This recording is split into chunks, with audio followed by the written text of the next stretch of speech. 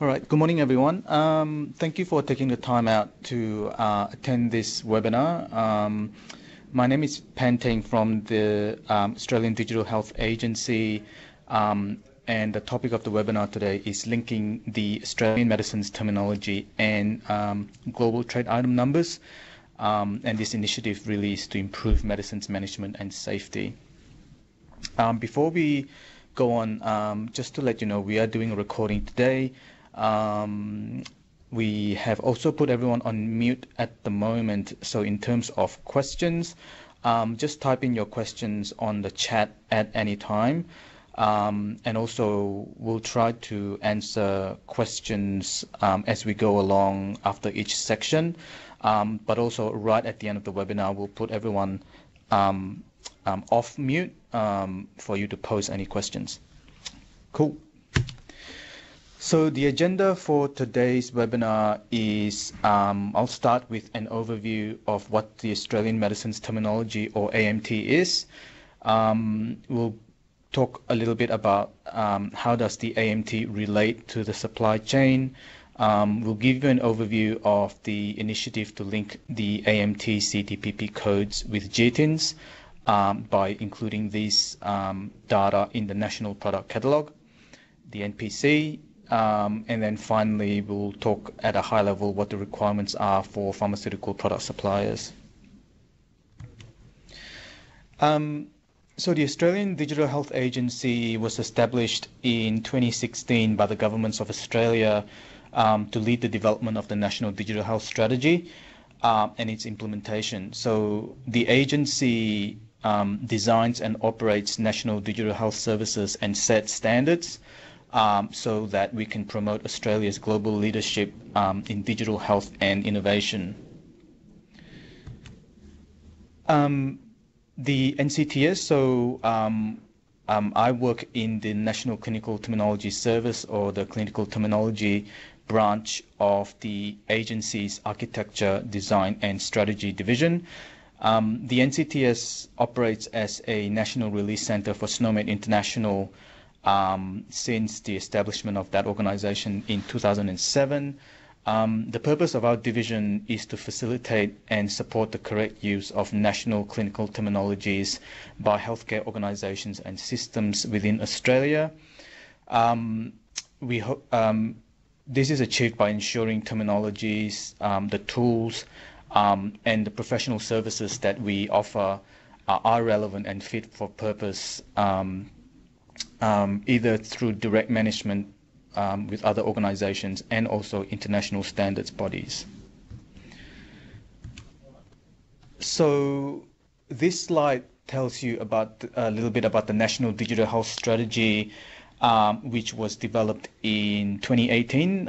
Mid last year was published by the agency. The strategy is the product of detailed consultation and co-production with patients, consumers and carers, and also the healthcare professionals, the industry organizations, and all the innovators who serve them. The strategy has drawn on a lot of evidence from clinical and economic benefits from many sources, both within Australia and overseas. The National Digital Health Strategy really is a seven-pronged approach with 7 strategic priorities, as you can see on the screen. The first one is My Health Record. Second one is secure messaging. The third is interoperability and data quality. Medicine safety is next. Enhanced models of care, workforce and education, and driving innovation.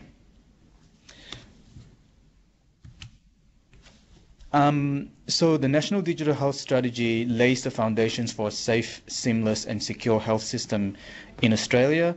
As I said, it was developed through extensive consultation with the Australian community and industry, as well as drawn on comprehensive analysis of evidence. In the National Digital Health Strategy, it describes digital information as the bedrock of high quality healthcare. Really the benefits of digital means that to patients are quite compelling, so we try to avoid hospital admissions. We want to have fewer adverse drug events. We want to have reduced duplication of tests. We want to have better coordination of care for people with chronic and complex conditions, and we definitely want to have better informed treatment decisions for our clinicians. And really, at the end of the day, we're trying to have digital health there to help save and improve lives. In terms of the strategy proposed with the 7 strategic priority outcomes to be achieved by 2022, the outcomes are really there to be delivered not only by the Australian Digital Health Agency, but really programs of work that are existing or future work that are actually delivered by the actual healthcare industry itself, and or also collaboration with the agency. The adoption of national consistent clinical terminology is core to the realization of the benefits of many of the digital health strategic priorities as agreed by the states and territories of Australia. Specifically, it supports the strategic priorities 1, 3, 4, and 5. So priority 1 is My Health Record, where health information that is available whenever and wherever it is needed. Priority 3 is interoperability and data quality. So we want to have high quality data with a commonly understood meaning that can be used with confidence. Strategic priority 4 is medicine safety, where we want better availability and access to prescriptions and medicines information. And then priority 5 is enhanced models of care, where we want digitally enabled models of care that drive improved accessibility, quality, safety, and efficiency. So specifically under strategic priority 3 for high quality data with a commonly understood meaning that can also be used with confidence, the interoperability of clinical data is really quite essential to a sustainable healthcare system. This means that patient data is collected in standard ways and can be shared with everyone really in real time between them and their healthcare providers. It highlights that the adoption, this can be achieved through the adoption of national clinical terminologies, unique identifiers, and data standards. Okay, so before I go on to the next section that talks about an overview of the Australian medicines terminology itself, has anyone got any questions? I don't see any questions. Type on chat. Okay, no worries. I'll move on. So an overview of the AMT. So before I launch into that, as well as you know, most people know that there are different medicines reference files in use in the country. So these will have slightly different names. So these are the text and also identifiers within them. So these are the codes within those systems and files. These reference files are created for similar but yet slightly different purposes. So often they do overlap. And then some key examples obviously include the Australian Register of Therapeutic Goods from the TGA. You've got the pharmaceutical benefits schedule data. You have data from pharmacy wholesalers, data from various formularies. And then we have proprietary software vendor lists. And then you have also various knowledge databases around Australia. So that's a challenge. So the AMT, Australian Medicines Terminology, is a systematically organized machine-readable collection of medicinal terms. It is modeled according to the international terminology called SNOMED CT.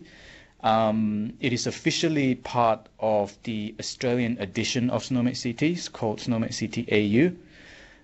The AMT is for use by both humans and computers.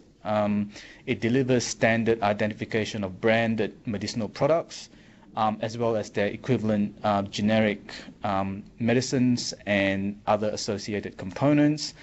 In the AMT, like any clinical terminology, we seek to represent definitional knowledge. So what that means is within the AMT, it's medicines attributes about medicines that do not change. So things that actually define a medicine. And we have standard naming conventions around the descriptions and the names for the medicines that are defined by an editorial rules, which is published. The purpose of the AMT is to provide a consistent way to index, store, retrieve, and aggregate clinical data from structured clinical records, so any type of clinical records. It is there to support clinical care by recording statements about the health and care at an individual patient level. So it's really very specific to the patient episode level.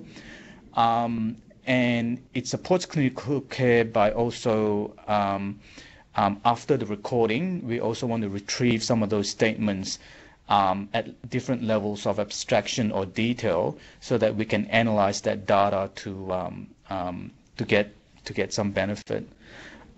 It is also critical to the safe exchange of information, so really trying to have less transcription errors, and it reduces errors and delivers more accurate information. The scope of AMT is to include medicines that are available in Australia for treating humans. When we say available, what we mean is it refers to past or current inclusion on the Australian Register of Therapeutic Goods, not so much the actual product or market availability for those medicines. The medicines addressed within AMT include the registered and listed items, so OST-R and OST-L items, sourced from the TGA's ARTG. We also include additional PBS and RPBS items, for example, dressings, your diagnostic strips, nutritional supplements, and also standard formula preparations from the PBS.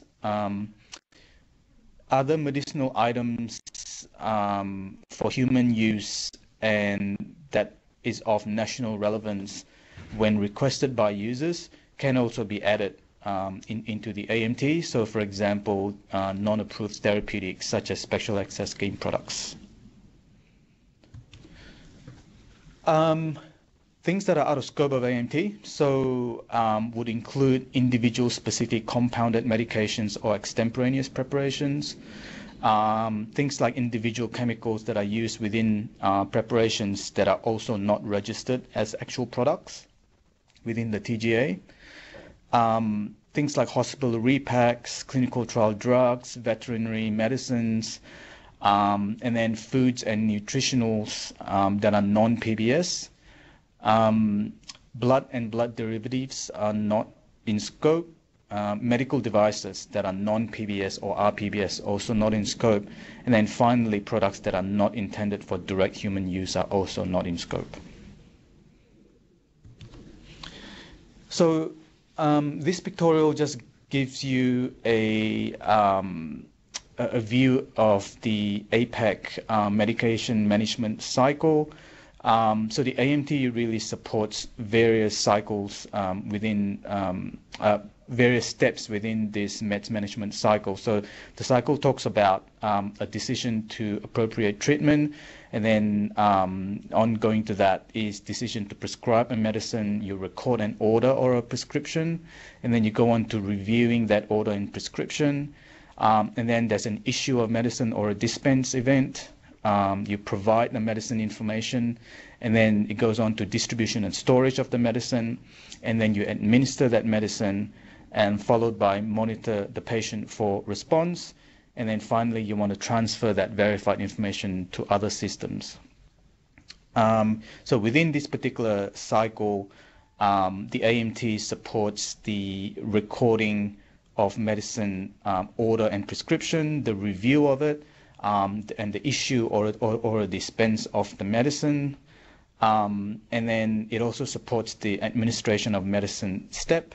And then finally, it supports the generic transfer of verified information between systems. This is another high-level use case of the AMT. Just gives you another view. In this particular case, it hones into the community care and acute care settings. So the AMT supports those yellow highlighted boxes. So a patient travels from community into acute care on a hospital admission. So the AMT supports the medication reconciliation on admission step. The patient then gets prescribed some medicine. So the medicine order is also supported. And then the acute pharmacy then issues a particular medicine, and the nurse administers that medicine. So both of those steps are also supported by the description of the medicine within AMT. And then at the end, on an inpatient discharge out of hospital, the medication reconciliation on discharge step is also supported. So the patient then travels from back into the normal community care settings, where the prescriber, the GP, will prescribe a particular medicine, and the community pharmacy dispenses a medicine. So the prescribe and dispense within the community care settings are also supported by AMT. And right in the middle there, the My Health Record system draws all of these together, and the AMT also supports that particular step. Okay, so let's delve a little bit more into the AMT proper. So the AMT is there to uniquely identify and unambiguously describe a product in a clinically meaningful way for healthcare providers. It's been developed using data that's been sourced from medicines manufacturers, so product sponsors, and also the primary data sources of the TGA and PBS. This particular figure you see in the middle there provides an overview of the AMT relational model. So it just shows you the different levels of information for a particular medicine that are captured. So on the left-hand side, we have the medicinal product concept. So these are the generic concepts. And then on the right-hand side, you see the trade products or the branded products. So you see these branded equivalents for that particular medicine with different levels of information. The container trade product pack, or the CTPP concept, right at the bottom right there, is the lowest AMT product level that you can get. So it's got the most information in the AMT, and it relates to a packaged physical product that is dispensed. And it is at this level that we should be associating with the corresponding product GTIN. And I'll talk a little bit more about this in the next few slides.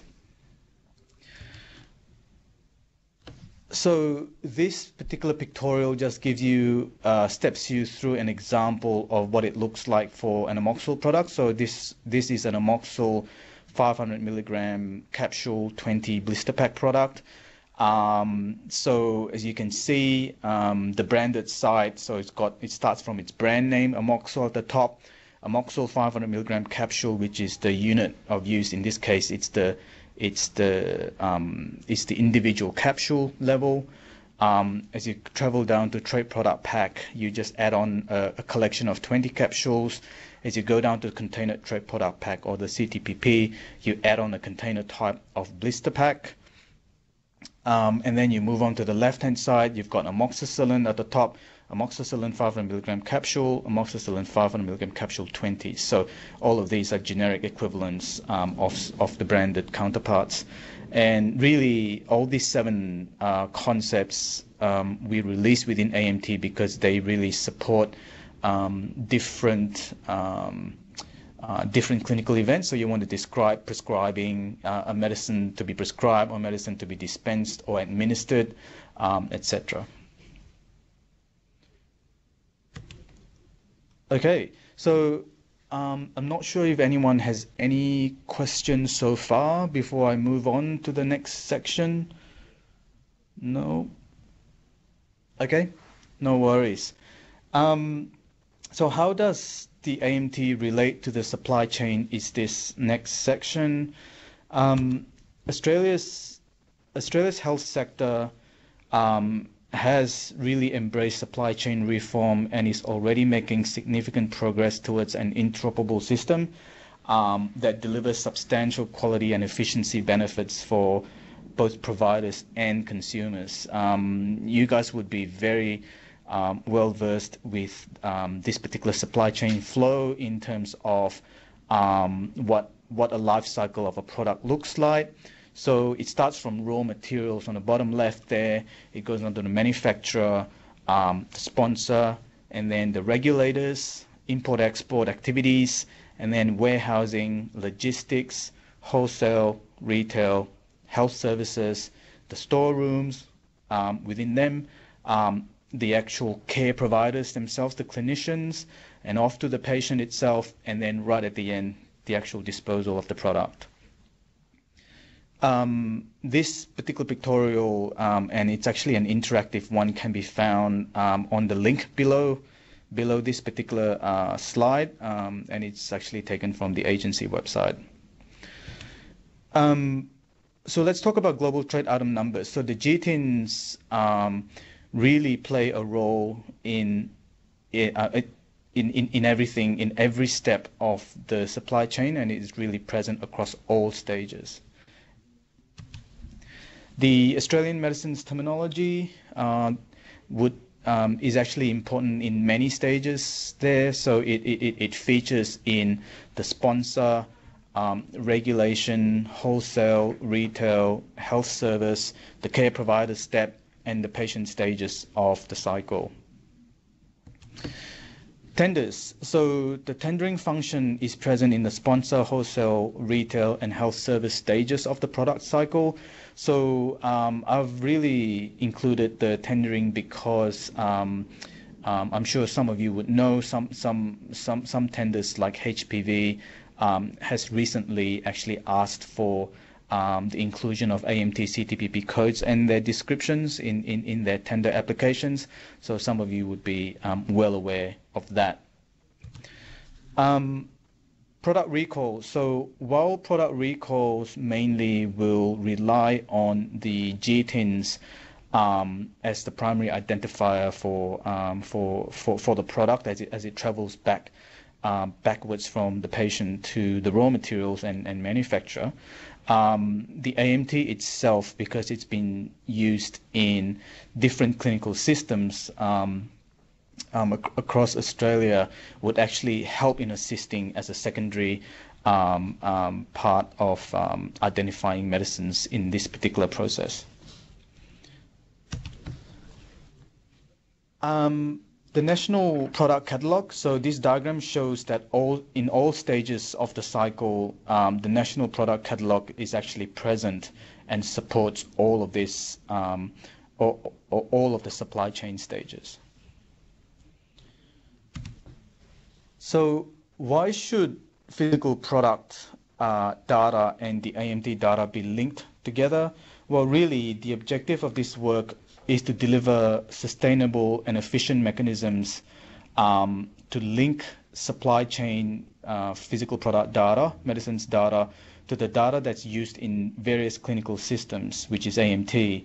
So specifically, the link to establish the AMT and the and GTINs held within the National Product Catalogue, are both being agency-managed initiatives, is really there to provide clinical safety benefits such as supporting the automated barcode scanning processes within pharmacies, which is a legal requirement now in community pharmacy.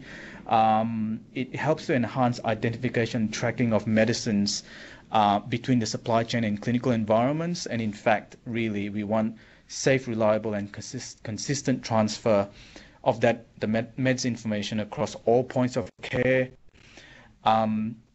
We want to have improved product tracking for product recalls, as I said before. We also want to provide a trusted source of available, prescribed, dispensed, and administered meds information for healthcare professionals and consumers.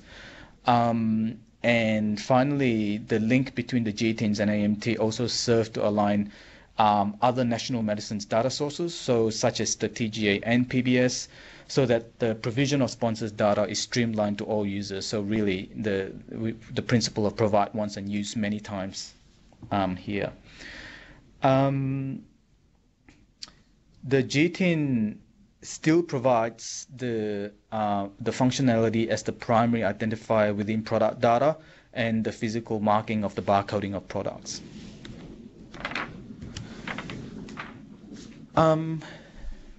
Before I go on to specifically use cases for linking AMT and GTINs, any questions? No, I don't see any questions on the chat. Okay, no worries. I'll move on to the next section. So in terms of use cases, so this work really isn't just within Australia, it's actually international. There has been collaboration between GS1 as the international organization and SNOMED International, or IHTSTO. And there is actually a document and a press release that you can see by clicking the first link there. It describes some of that work at the international level. There's been work between GS1 and New Zealand as well. So New Zealand has actually gone on a couple of years ago to commence this exact initiative by linking their NZ-ULM Library of Medicine's NZMT, really the medicines terminology for New Zealand, with GTINs. So you can click on that second link to read more about GS1 and New Zealand work, and then specifically the third link talks about some of the proposed use cases for linking SNOMED and GTINs for medicinal products, which is very specific, which is exactly what we are trying to achieve here with the AMT and GTINs. So this summary, this slide just gives you a very quick summary of what those use cases are, or what they might support in the future. So within Australia, there are 7 use cases that's been proposed. So use case number 1 is dispensing of medications. So the Pharmacy Board of Australia has set out mandatory dispensing guidelines that pharmacists must use barcode scanners when dispensing medications. This use case then requires that the current and correct GTIN is stored in the dispensing system. So really, we need to have a link between the GTIN and an AMT CTPP identifier so that we can reduce dispensing errors. The use case number 2 is administration of medications. So this one is really about it is the barcode point of care medication safety program, so point of administrations to decrease administration errors. Use case number 3 is availability of medications. So this is really about how this just harks back to the actual product availability. So what is actually available that can help in the ongoing maintenance of a local catalog. So to advise when a product is no longer available, for example. Validated update process. This is about this is when a local catalog is mapped to different reference files, including the AMT and the NPC. And this link, the link between AMT and GTINs, would actually help people to validate across different reference files. Analytics. So this is important given that the rising cost of healthcare and increasing pressure to reduce spending and also to increase efficiency across the sector. There's an ongoing need to provide improved analytics, both from a spend and a clinical perspective. So an AMT to GTIN link will enable the clinically relevant analysis of product use and things like effectiveness to be performed on the on standard nomenclature to the link to of physical products.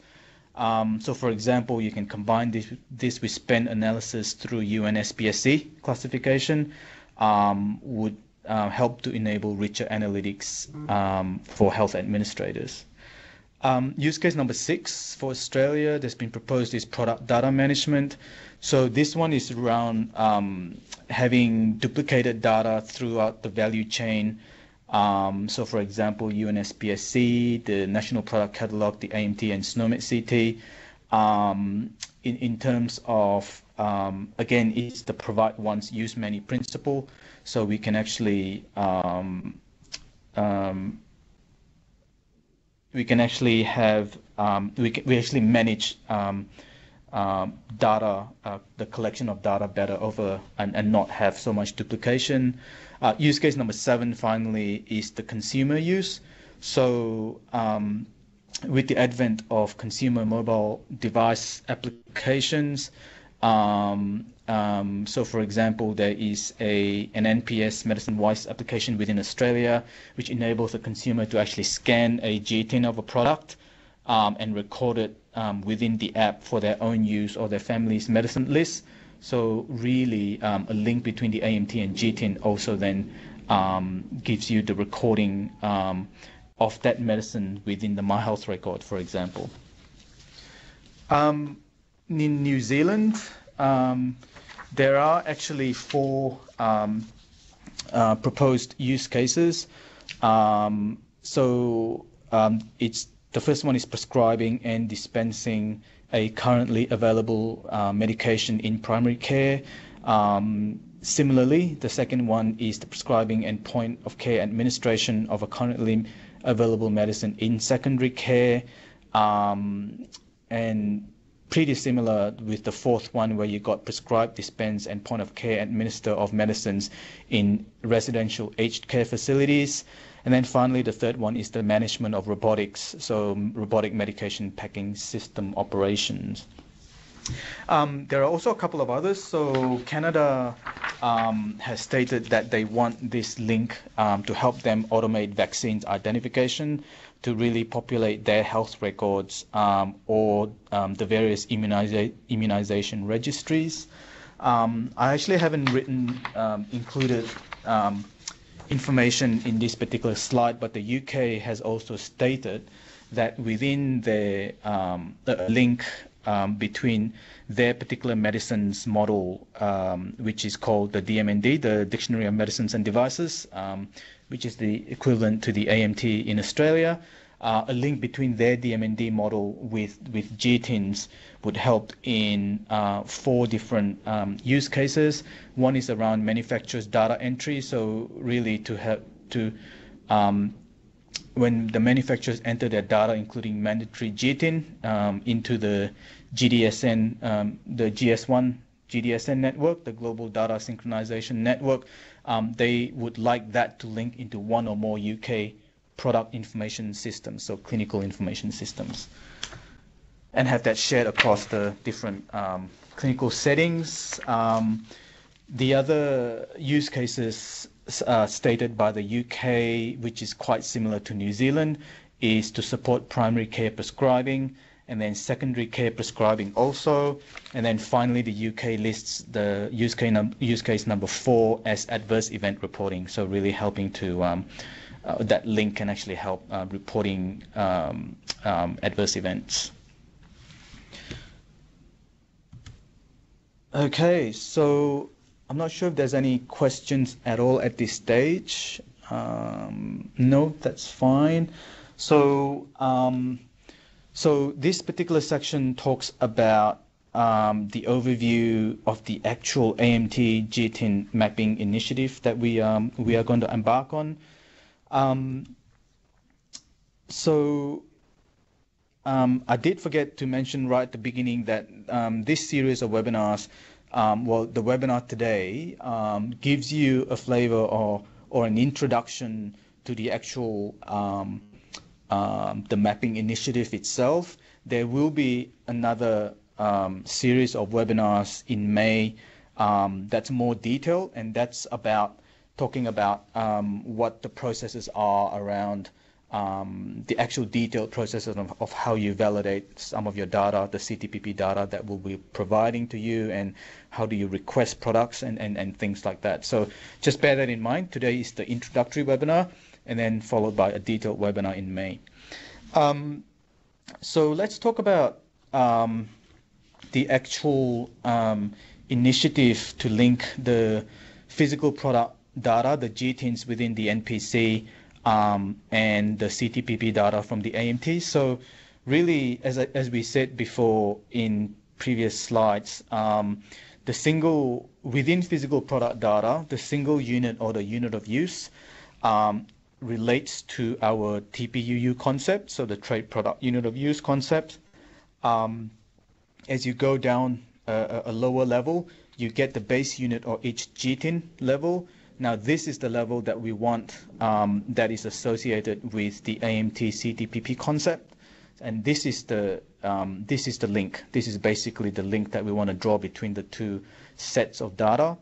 Obviously, as you go down in the supply chain world, you've got bigger levels of packaging. So you've got your inners or intermediates, you've got your cases, your cartons, your shippers, and then finally you've got pallets. So all of these will have their GTIN or the SSCC.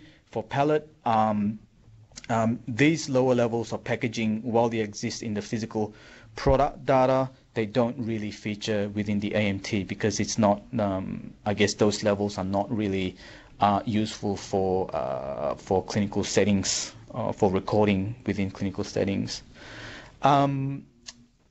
On the left-hand side, you will see very quickly, so those yellow boxes, those just gives you a quick definition of the various product levels within AMT and why, I guess why they've been created.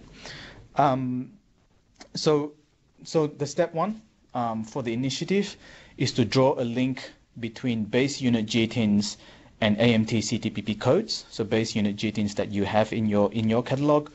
The second step is to populate the CTPP codes into your NPC catalogs. So at this stage, I'd like to say that not because the AMT container trade product pack code in the NPC is not a mandatory field. You can actually, if a product is not found within AMT for any number of reasons, or if the product is a medical device, so it's out of scope of AMT, then we don't actually expect that particular AMT CTPP field to be populated. So an empty field is actually okay. So the step three then, once all the relevant CTPP codes, the CTPP codes are uploaded onto the NPC catalogs for relevant medicines, so medicines that are in scope of AMT, then this linked data can be accessed by everyone else via the usual GS1 GDSN data synchronization service, and also the access to other, because it's held within the NPC, then people can also access other useful data such as product availability, etc. So that's really, really quite useful for people in clinical settings also. And then in terms of access to the actual GTIN CTPP link data specifically, in the future we are going to put in other methods for clinical information systems to access that beyond just the normal GDSN network. Yep. Okay, so I just actually have a question at the moment from Karen. Should there be a CTPP code for each GTIN level? That is, if there's an itch and a case size for a product, should there be a different CTPP code for each level? And if you are tendering the case size, do you use the CTPP code at the itch size? No. So the CTPP code really is it relates to the base unit of each GTIN. So we don't, because we're drawing a link between two things that are identical or very similarly defined, where we can't, the base unit GTIN means the same thing as the AMT CTPP concept. Therefore, the mapping or the link is drawn between those two things. We can't really draw a link between a CTPP to a case, even though they're not identical things. So in terms of tendering the case size, I think you'll probably need to speak to HPV around the CTPP codes. I think it's you probably do use the same CTPP code for the case size, but I think you'll need to actually speak to HPV to get specific details. But the actual link itself is drawn between the base GTIN and the CTPP.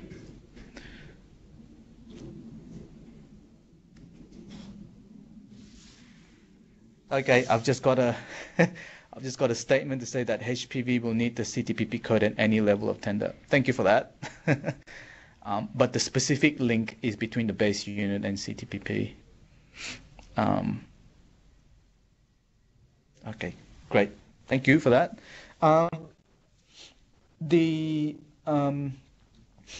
There's a couple more things to talk about. Oh, I've got another question from Amy. Is the CTPP to GTIN map expected to be 1-to-1?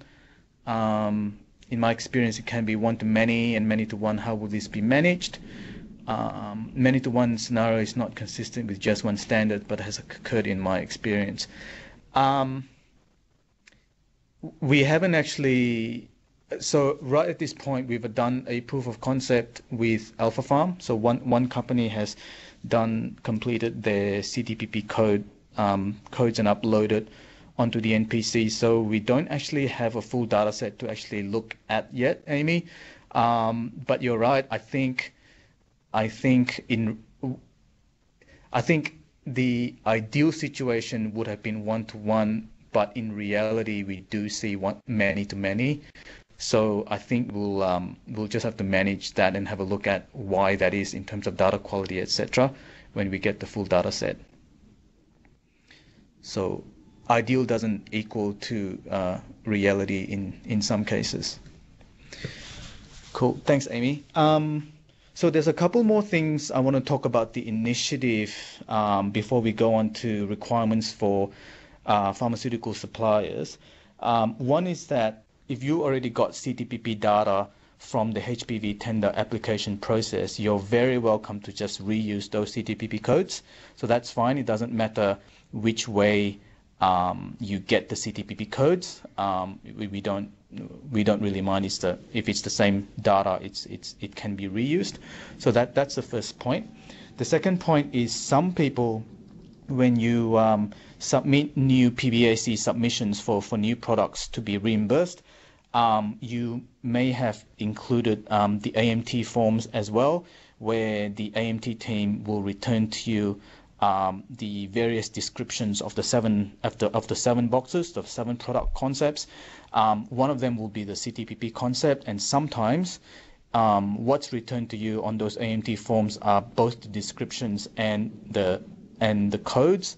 So, which means that you probably also have access to some CTPP codes from this new PBAC submission process. Again, if you actually have those codes, you're welcome to reuse those in this particular initiative. Another point I want to make is that there are already stakeholders within Australia that are really quite interested in this linked data. That would already have been asking to get this data, this link to be created, and this includes jurisdictions and pharmacy vendors. So we already have identified stakeholders and organizations out there who really want to use this data. Okay, so any other questions on this, on the past section? Otherwise, I'll just move on to requirements for pharma suppliers. Okay. Okay. So in terms of for pharmaceutical suppliers and in the requirements for this particular project or initiative, this really only is relevant for suppliers who have medicines for human use, and also people having an NPC catalog, so an actual member of the National Product Catalogue. So for you guys, your first step is to attend the detailed webinars to be scheduled next month. So look out for those invites. In those detailed webinars, we will be or prior to those webinars or around the same time, we will be providing to you a document pack, and that document pack will include a letter explaining the purpose of the initiative, so a little bit more information beyond what we've spoken about at today's webinar. We'll give you a guide that explains the step-by-step process. So really, how would you go and find new CTPP codes for new products that we don't know about, or how would you validate the CTPP codes that we would have given you that's already linked to your product, etc. And a spreadsheet would be given to you specifically for you that will contain a map between your products. So we'll have the GTIN, your base unit GTINs will be the primary identifier in this spreadsheet, and we'll have a mapped or an associated CTPP codes given to you already. So the idea is you would validate that using a browser called a shrimp terminology browser. So the shrimp browser is a freely available browser on the internet, and it's actually owned by the CSIRO. It's quite a simple tool for you to search. You just put in some search terms for a medicine, and then you'll find the a selection of CTPP codes that match that particular text, and then you basically search for your medicine and find the CTPP code for each product. So the idea is that you would validate all the CTPP codes that's provided by us in that particular spreadsheet. Now, we may or may not have access to all the data, so the mapping spreadsheet would have been done based on last month's data. So we should have most of the stuff, but we may not have everything. So the idea is that you'll need to validate each CTPP code linked to your product. So the next step then is to then capture those the CTPP codes for products not included in that spreadsheet. So for example, if you think that a particular product is not found in the AMT, so you searched for it and you can't find it, and it's actually in scope of the AMT, then you send a request submission to the agency. So the request submission can be, it's an online form that we will give you more details on in the next webinar. And then once you've got everything validated, you'll upload that data into the NPC by populating the AMT container trade product pack code field. So this particular field, as I said before, is not mandatory. So it actually can be left empty. In terms of uploading, this would obviously be based on your currently existing upload process already. So you may actually be doing this yourself, or you could already, you may be relying on some NPC certified product providers. So speak to your product providers around this, or if you're not sure, please contact GS1 for further details around the upload process. And then finally, just ensure that all future products that are added to the NPC will have their respective CTPP codes. So search through Shrimp again for any products in the future that you introduce to the market. grab their CTPP codes from Shrimp again, and then upload those into the NPC over time.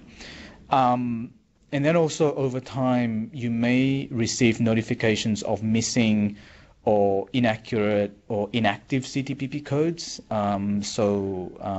We do sometimes inactivate some of those codes due to some reason. So a change in TGA data, for example, is a good reason for some of those inactivations.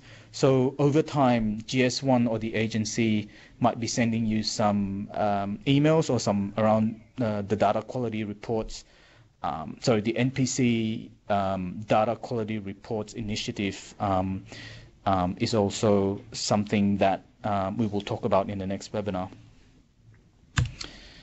Okay, so that was next steps for pharma suppliers, but the next steps for us, for the agency, is to schedule the detailed webinars around May, early to mid-May next month to explain the process, and also send all suppliers a documentation pack, as I said before, with those four collaterals. Okay, so, and that was my last slide. I do have a question here. When do you anticipate the document pack will be released? We are receiving validation errors when the CTPP is not listed in the NPC for GTINs with GPC code of 10005845 pharmaceutical products. How do you apply for a new CTPP code? The document packs will start to be sent out when we schedule those webinars. So obviously we're dealing with over 100 organizations here. So we will sequentially send them out when we do the webinars, and also we'll also do a one-on-one with most of you guys to help you through your particular spreadsheet also. So just try to wait for the second webinar to be scheduled. But otherwise, to apply for a new CTPP code, you just well, first of all, you'll need to find out if that CTPP code actually exists or not within the AMT. Now, you can do a couple of things. From a HPV tendering perspective, what we've done in the past is we've provided people with a list, with a spreadsheet, essentially, of a list of all the CTPPs or active CTPPs within the AMT, and you can actually search through that. And if you don't find your product within that list, then send an email either to help@digitalhealth.gov.au, or actually click on find our online submission request submission form on our website to actually request that product to be added. So what I'll recommend is for you to actually just send us a ticket. So just send an email to help@digitalhealth.gov.au, and we can progress that with you specifically. Yep.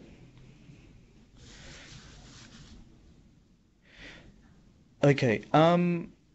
So Amy, I think we've unmuted everyone now. So, but I can see a question on the chat from Amy, and I'll read that first. So, what will be the validation process? Who will be responsible for ensuring the accuracy of the GTIN CTPP map, and how can vendors and clinicians be assured with the accuracy of the data? Now, so what we've done with this initiative is that we have actually done the draft mappings for most organizations. I can't say we've done it for all. Obviously, when we may not be privy to all the latest data sets, but what we've done is we've done the bulk of the draft mapping, so a map between the CTPPs and all the products that we can find within the NPC data set that have been provided to us from last month.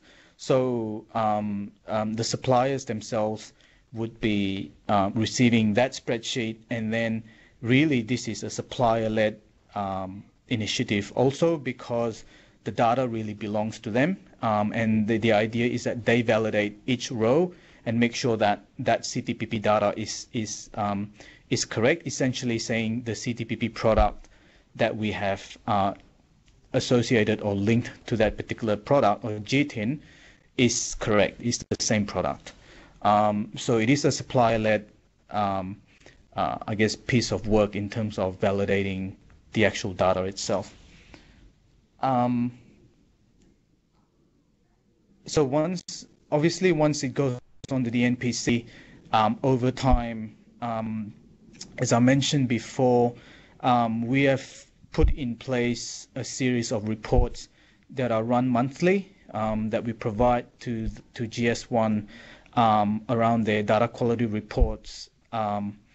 So there's three. So one about checking the inactive, checking whether a code is there or whether it's there's been transcription errors, and then one about if there are inactive concepts, what has been replaced, what will replace them, and then sometimes there are no replacements. So we have a data quality report program to actually monitor the data quality of that map.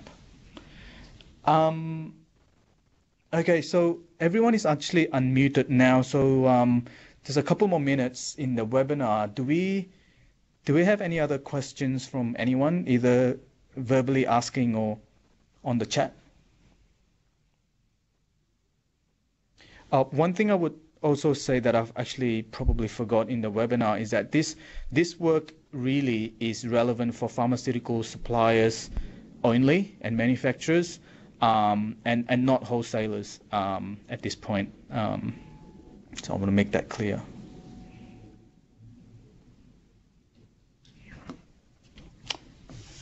Okay, Amy, are there any plans to include barcodes at a TPUU level to support the use case of barcode scanning at a point where medicine is administered to a patient by a nurse in a hospital? Yes, so a particular mapping can be done between the unit of use barcode level, if one exists, to the AMT TPUU level. So the linking itself doesn't actually need to just sit on the CTPP base unit GTIN level. Also, if we receive or if the sponsors indeed actually assign unit of use barcodes at that particular level, at the unit dose level, we certainly would recommend that people then do that mapping to the AMT TPUU concepts instead. Now we haven't actually seen that widely in the industry yet, but technically yes, that can exist. Okay, great. I think we've just run out of time. Can I just say that keep a lookout for the an invite for the detailed webinar for May. You guys also already have access to the presentation slides that's been delivered today. And if you have any other questions for the time being, just send an email to help@digitalhealth.gov.au, and we'll be happy to answer any of your questions. Thank you for your time, and have a good day.